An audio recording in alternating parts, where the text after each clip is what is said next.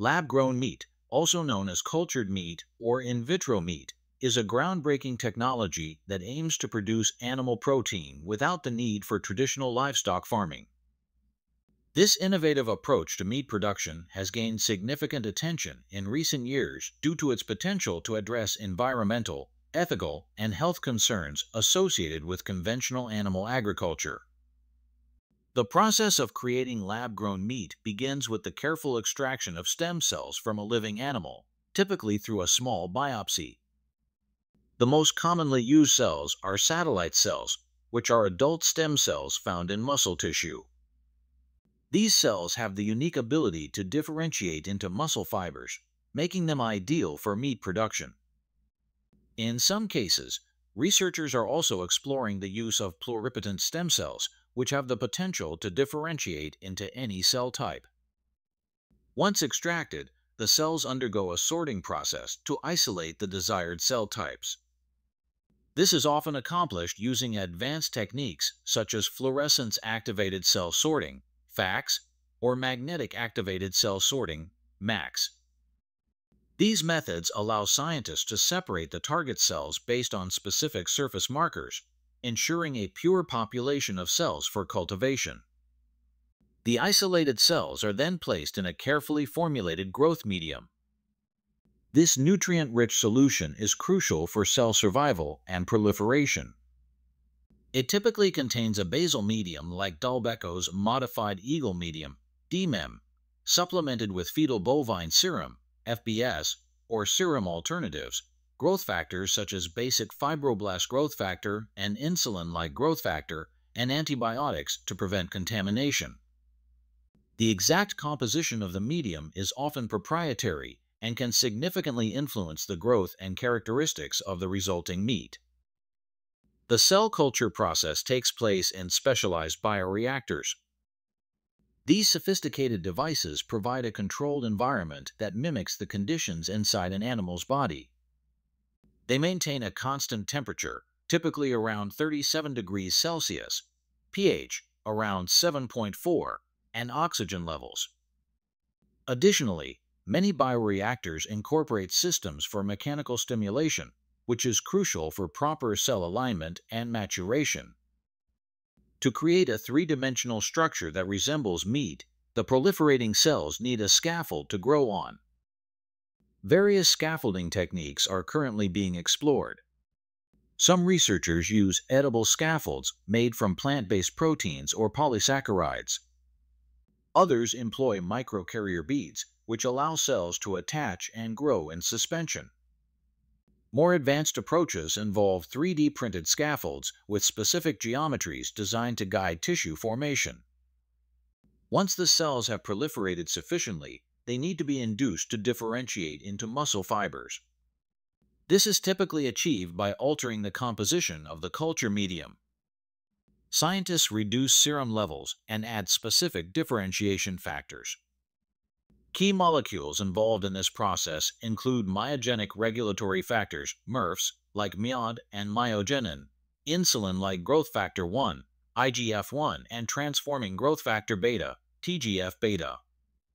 During this phase, the individual cells fuse to form multinucleated myotubes, which then mature into muscle fibers. The maturation of the tissue is a critical step in replicating the characteristics of conventional meat. This process involves various techniques to enhance the development of the cultured tissue.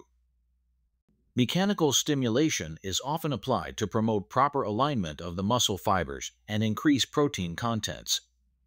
Some researchers also use electrical stimulation to enhance muscle fiber development.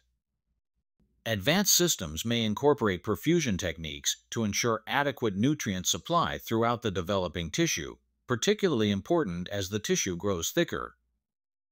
Despite the progress made in lab-grown meat technology, numerous technical challenges remain.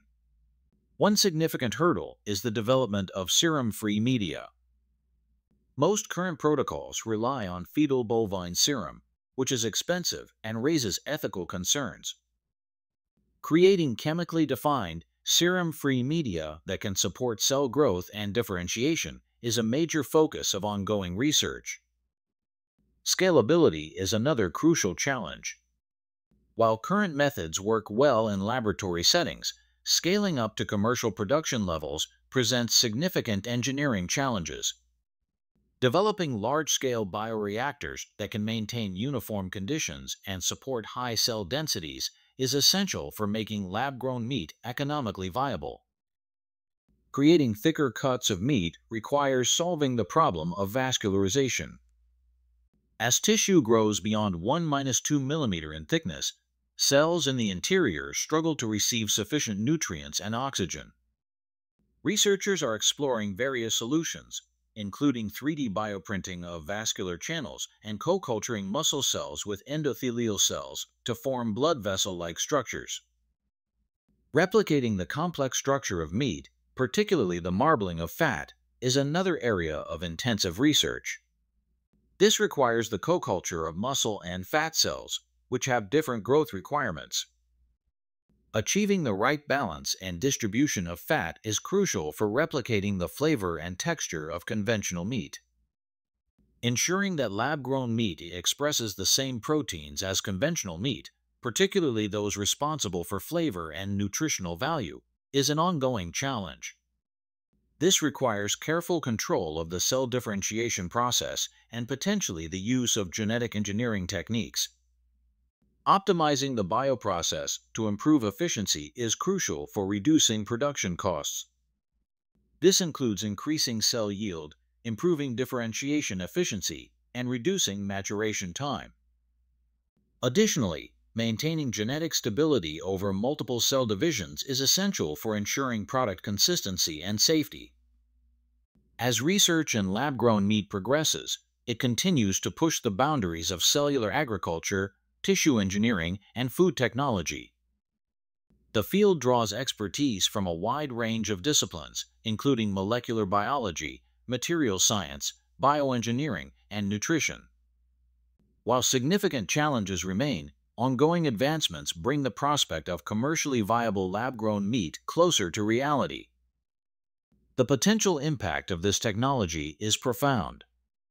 If successfully scaled, lab-grown meat could significantly reduce the environmental footprint of meat production, address animal welfare concerns, and potentially offer health benefits through controlled nutrient composition. However, it also raises new questions about regulation, consumer acceptance, and the future of traditional agriculture. As we look to the future, lab-grown meat represents not just a new food product, but a fundamental shift in how we think about meat production. Its development reflects our growing capability to engineer biological systems and could play a crucial role in creating a more sustainable and ethical food system for the coming decades.